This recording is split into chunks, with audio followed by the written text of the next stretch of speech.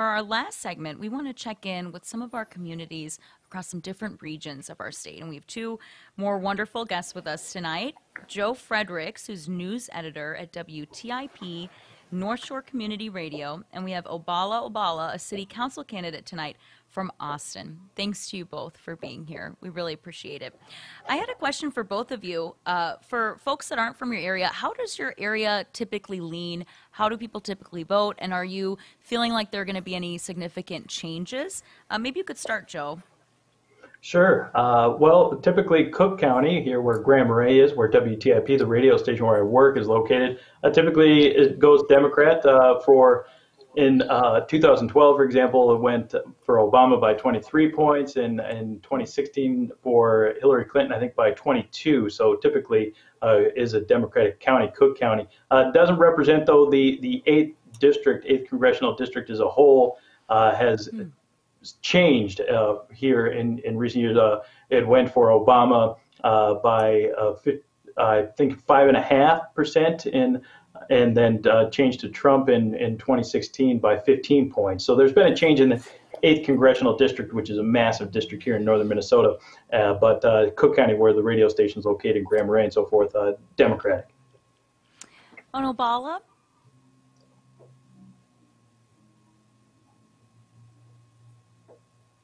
Oh, I can't quite hear you.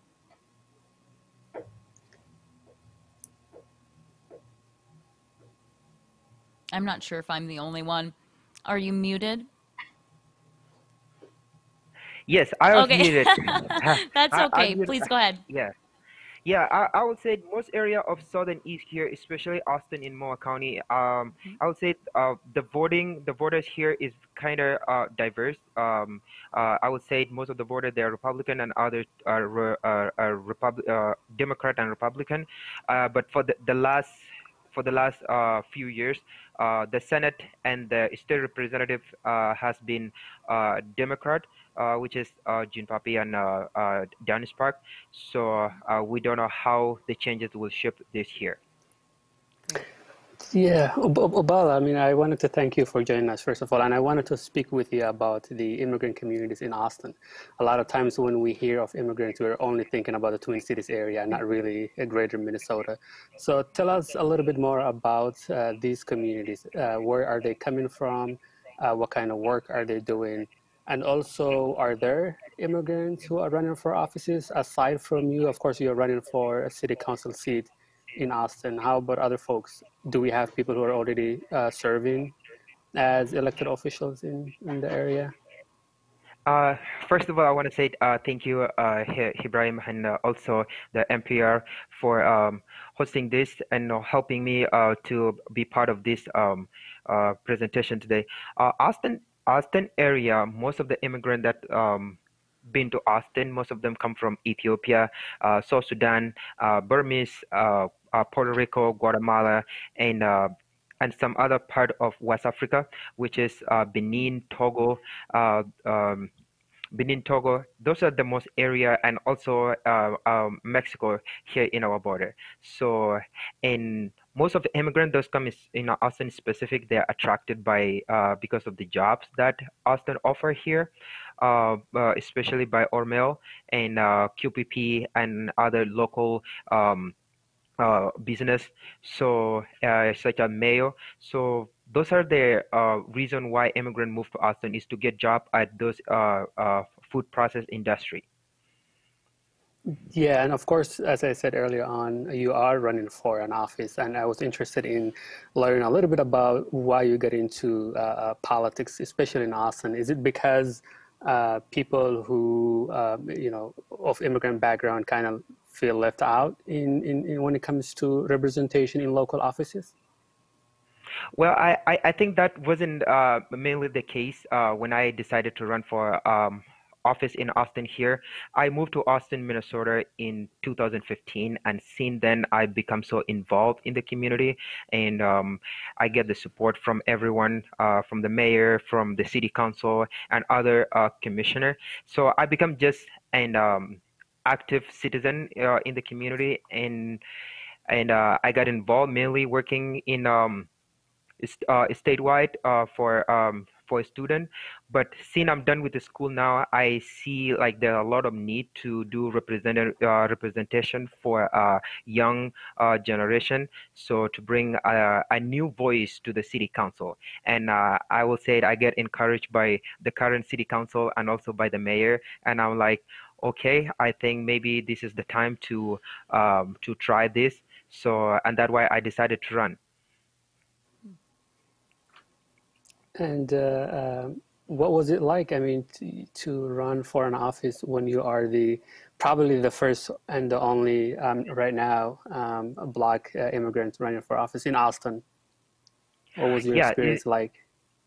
Yeah, it's quite interesting because Austin was established in 1868, and since then we have never seen any person of color who have been elected in the office all these years.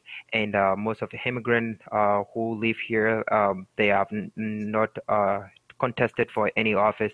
Austin, for almost, it's been only white, and the last 30 years, Austin has substantially changed with immigrant moving in. And for me, when I first decided to announce myself, I was kind of nervous because I see no one look like me, but I'm like, what will the community say? Even if the current leader are encouraging me to jump in and try my best, what will the community say? And then that nervous went away after I announced myself, and I'm like, it's all about the work. America is a great country whereby if you come with a big dream, you can make your dream to come true. And then when I announced myself, that nervousness went away. And right now I'm just rolling it, and I'm just waiting for the result, whatever it comes. Yeah, and I know, Oballa, that you ran, I think you announced that you were running a couple of days or a couple of months after you became a citizen. Can you just talk a little bit about your journey from a refugee camp to becoming a citizen and now to running for an office in Austin? Yeah, I was originally born in Ethiopia. I grew up in Ethiopia until the age 10. But in 2003, December 13, when genocide happened in my homeland in Gambela, my family and we fled the country and ran to Kenya. So the last 10 years we've been living in a refugee camp whereby the hope only is to come to America to get a better life. And so my journey, all my life I've been running, and in 2013 we finally made it to the promised land, which is the America. And last year, December 17, I officially become a U.S. citizen. And through that, I already consider myself before as a U.S. citizen before I even become a citizen, because I've been involved, I've been helping out with everything. But when I get that certificate, I'm like, finally, I can call myself, I'm a proud American citizen, and I can do anything to make this country thrive and be welcoming in this great nation. So, and now I jump my name in the city council race for the first time, and it's been amazing so far. Wonderful. Congratulations on your journey. Joe, I wondered if I could talk with you about what types of national attention your area's received in terms of presidential candidates, a hot congressional race perhaps. What's it looking like there? What's it look like this election cycle? Sure. Well, in Grand Marais, it's a small town here, of course. Anybody that's been to Grand Marais or the North Shore, that we don't get presidential candidates that come and campaign here in town, but they both have been here, Biden and Trump, to northern Minnesota a number of times, in Duluth and over on the Iron Range and so forth, but not particularly here in our community or in Cook County. But some of the issues certainly of relevance to us, our backyard, is the Boundary Waters Canoe Area Wilderness, and that issue around twin metals and proposed copper nickel mines in northern Minnesota have been, hot button issues for certainly both candidates on a national scale and drawn a lot of national attention. So even though it's not necessarily here or proposed here, that it's more on the Ely side, it's still of great significance to us and our listeners here at WTIP and so forth. So that's one aspect of it. That the environment is such a a key resource in some of the issues here for northern Minnesota, and a lot of that having to do with mining and logging and just industry like that that does play on a national level, which is a local issue for us here, or certainly at the very least regional.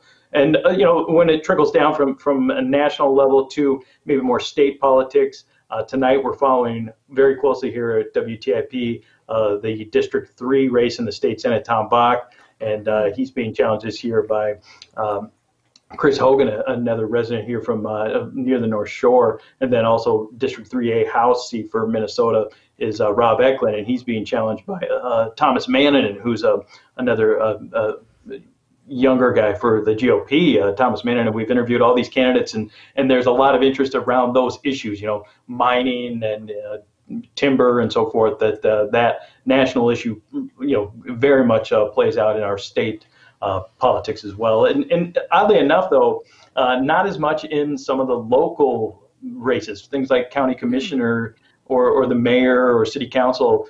Those issues don't necessarily get mentioned at all by candidates, even on our forums that we host on the radio station.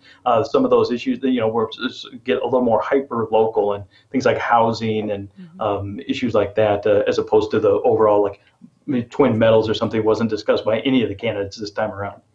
Well, I think you raise an interesting point about the importance of our local, state, and federal governments and the different issues and the different ways that our different levels of government contribute to our everyday lives. I wondered, too, how voting was looking in your area today, because we saw some long lines in the Twin Cities on some of the early voting days, 2-3 hour lines at times.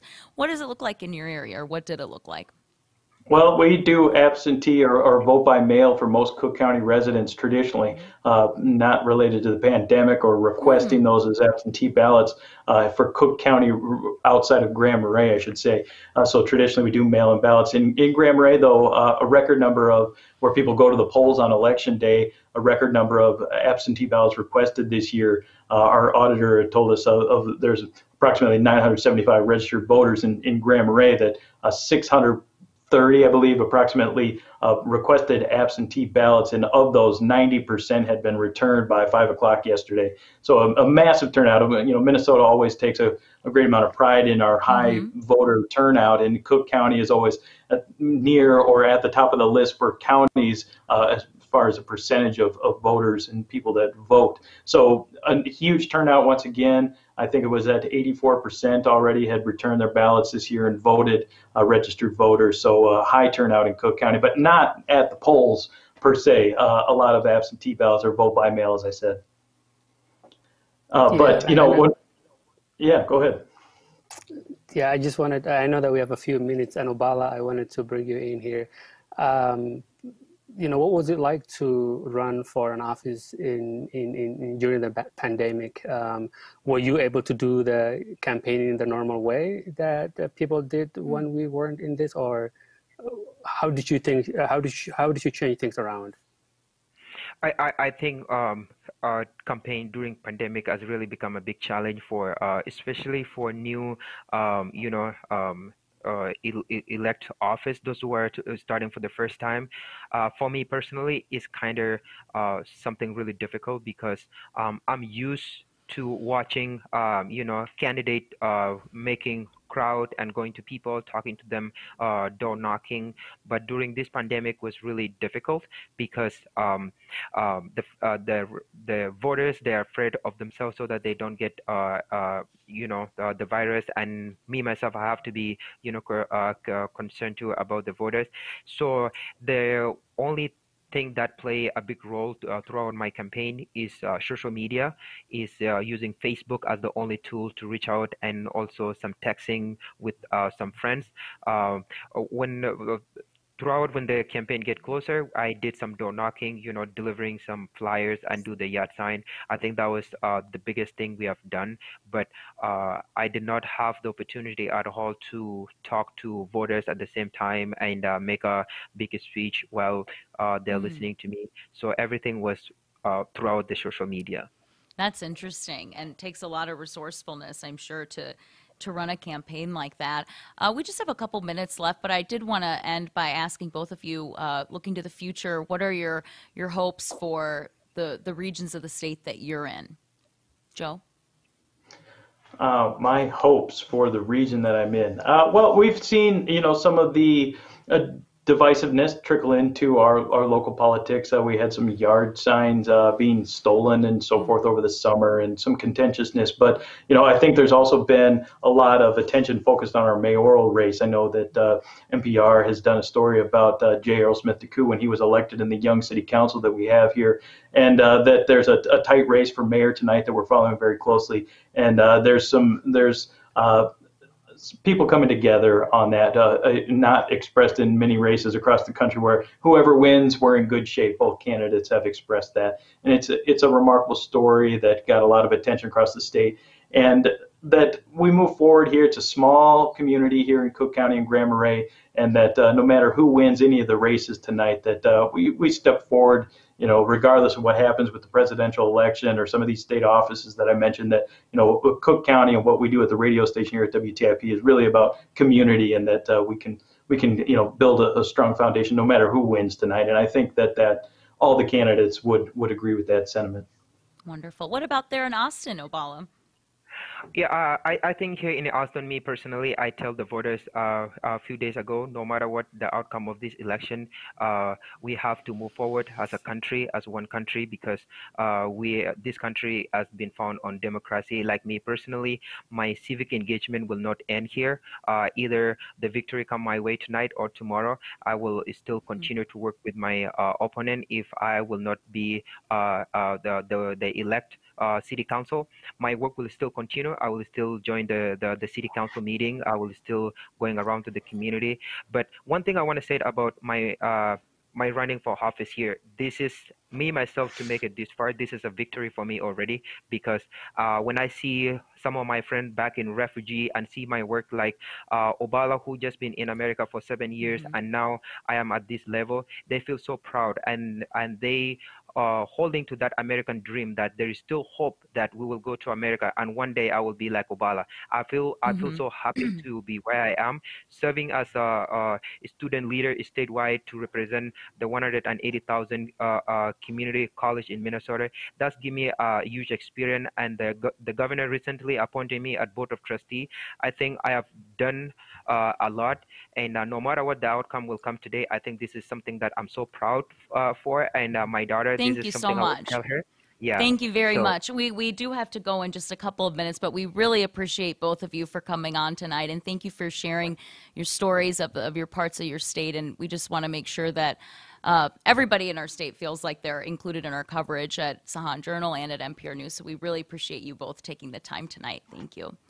My pleasure. And thank you so much for having us. sure, well, that's going to do it for us. This really flew by, Ibrahim, and it was so nice to check in with Minnesotans across the state. And thank you so much for doing this with me tonight.